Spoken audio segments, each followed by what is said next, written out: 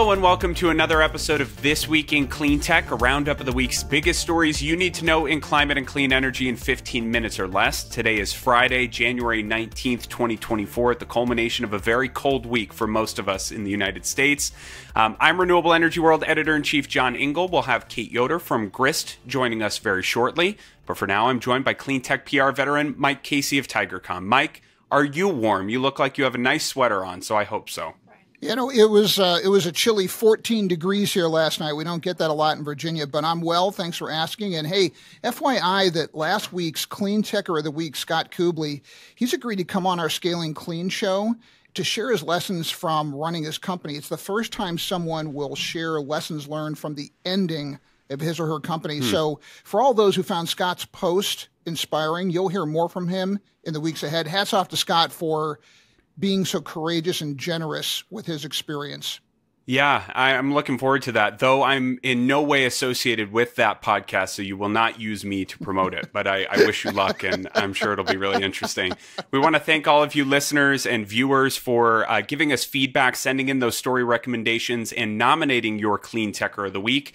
Do that by sending an email to rew@clarionevents.com, and we'll have that link in the episode description as well. All right, Mike, get us started.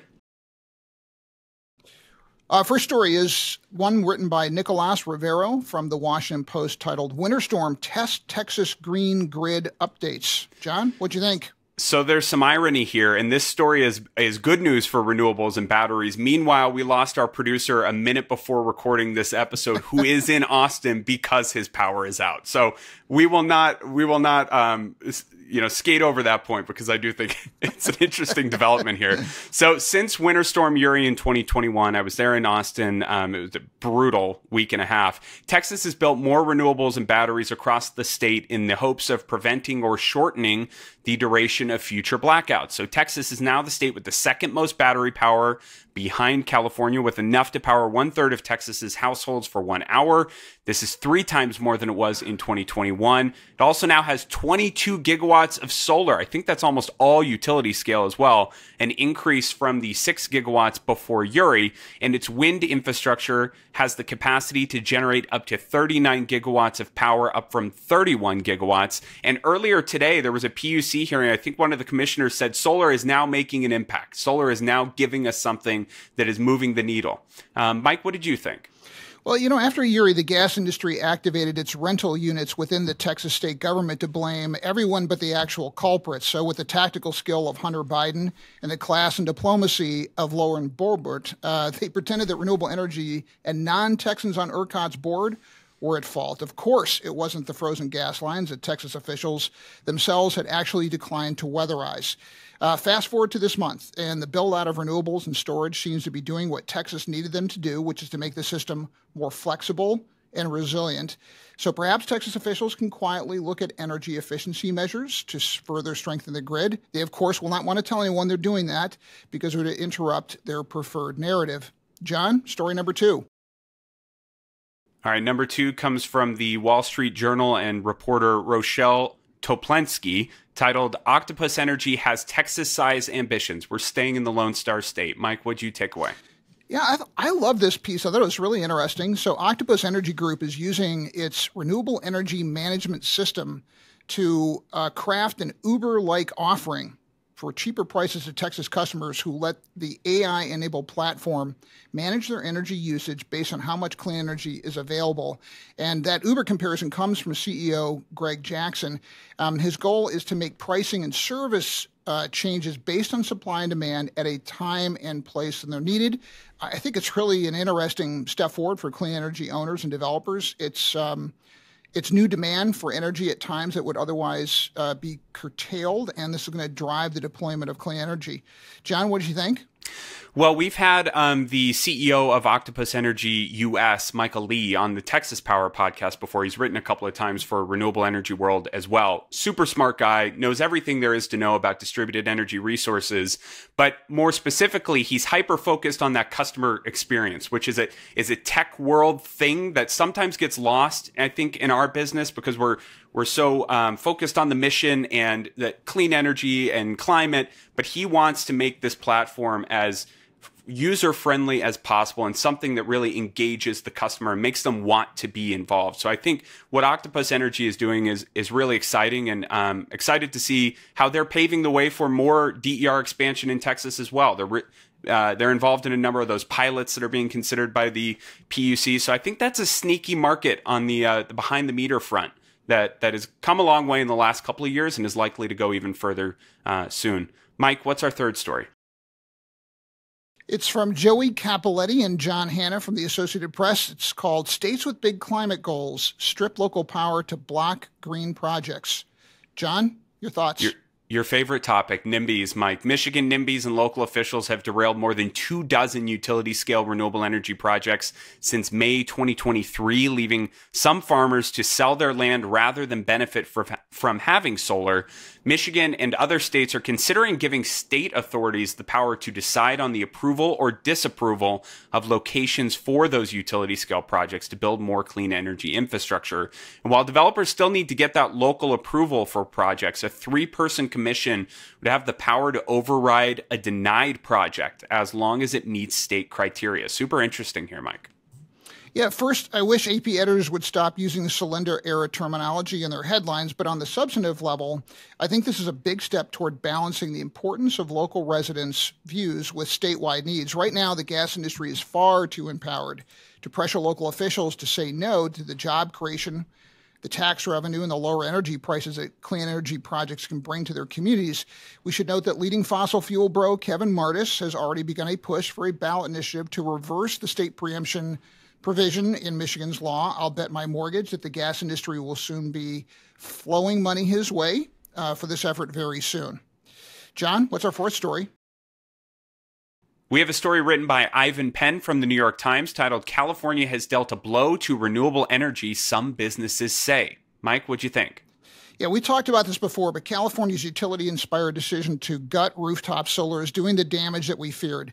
I think it's safe to say that at least 3 things are true. First, the damage is accruing and fast. The rates that solar homeowners can charge utilities for the power that they generate has been cut by 75%. Rooftop solar sales down 85%. A wave of layoffs, somewhere between 15 and 20,000 people, rippling through the industry. Second, Gavin Newsom clearly wants to be president in 2028 or beyond, and he's running hard already. He's going to have to wear these results, and as they are happening on his watch. Third, we need to learn from this disaster. The solar industry walked into a trap that was more telegraphed than Russia's invasion of Ukraine. Everyone saw this coming. Few responded accordingly and at scale. So if you're part of this industry and you weren't working to stop this debacle, you at least own a micro share of the blame, and I'm going to include myself on that list. John, what'd you think? Yeah, just some numbers to throw out there. According to SEIA, so the trade group that represents solar and storage, rooftop solar grew about 13% last year, but this year it could decline by 11.5%. That shows you how critical the California market is to rooftop solar. It props up a lot of those other markets where it does, solar doesn't pencil, or it doesn't make sense to exclusively be outside of California. And the California Solar and Storage Association adding that it estimates this policy will kill 17,000 jobs. But even stepping back from the rooftop solar piece, and it is incredibly detrimental to that piece of our industry, this is showing how challenging it is for states to grapple with high penetrations of daytime solar power at the residential level. The duck curve is not something that we can ignore. I think all sides agreed that something had to change. The NEM 2.0, NEM 1.0 eras were not going to serve the grid needs of today, but I think they got it way wrong with NEM 3.0, and hopefully there's some kind of intervention down the line. All right, Mike, our last story. It's written by Kate Yoder from Grist, who's going to join us. It's called "Companies Are Hiding Their Climate Progress. A New Report Explains Why." Kate, welcome to the show. And boy, this is a really interesting story. You got to tell us, what does greenhushing mean? So greenhushing is a new trend, and essentially it means that companies are deliberately hiding their climate goals. So, Kate, give us your biggest takeaway from this reporting. I have a few thoughts after reading through it, and I thought it was a really interesting piece because people have very rich opinions about net zero goals and how corporations are touting their initiatives and efforts to address the climate crisis. But I'll let you take a stab at it first. Yeah, well, what I thought was really surprising was that according to this new report I wrote about, 70% of sustainability-minded companies were, getting secretive about their plans to tackle climate change. And that's such a huge contrast to just a few years ago when it seemed like there were all these splashy corporate promises about cutting corporate emissions everywhere. So what I think is really interesting is that the survey looked at the reasons why companies were doing this, because greenhushing is sort of a trend that emerged last year for the first time. And essentially, one of the main reasons was because of new regulations that were meant to combat greenwashing. So, in this effort to kind of counter false environmental claims, these new laws emerged. And then, even companies that are honest about their claims are kind of scared to speak up. Kate, what's the connection between this new phenomenon of greenhushing and these attacks on ESG? Well, I think that ESG attacks in general have more of an impact on asset managers. So that's my understanding, at least. So like last year, you saw BlackRock and Vanguard kind of start hiding or scrubbing references to sustainability from their sites. Yeah, I think the lesson learned here is that pressure tactics from incumbent sectors, they work. That's the reason they do them, is because they're able to slow down changes that will accelerate the transition rather than hinder it. And they're pretty good about moving resources over to new threats. Do you get the sense in your reporting that greenhushing is a trend that's going to grow and continue, or do you see it petering out at some point? That's a good question. I think that it's something that we're seeing in some countries more than others, according to this report from South Pole that I wrote about. And they found that actually companies in the US are greenhushing the least. And that was mostly because, the US just doesn't have as many regulations around environmental claims as in countries like in Europe. So France actually was the country with the most greenhushing, and the US was the second least after Japan.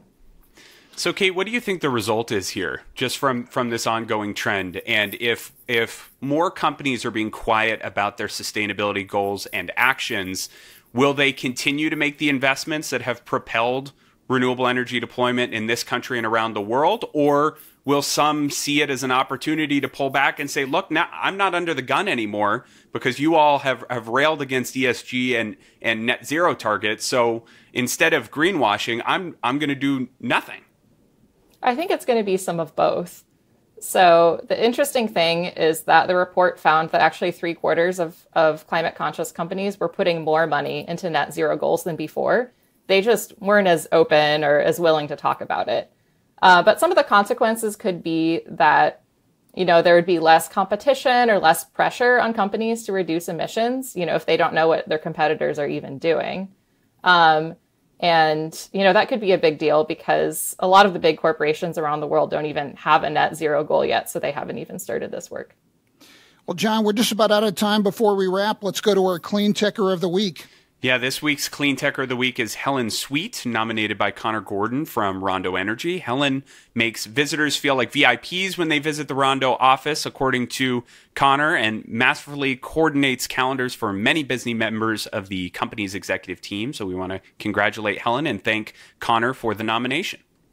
I want to give a shout out to our terrific producer, Brian Mendez, and to Alex Peterson and Claire Quirin for helping us identify this week's top stories. Yeah, hopefully Brian can see this once his power comes back on in Texas. And thanks to Kate for joining us on this episode of This Week in Clean Tech. You can read all of the stories we referenced today, including Kate's, in the episode description. Please subscribe, give us feedback, and share your story recommendations. Mike, we'll see you next time.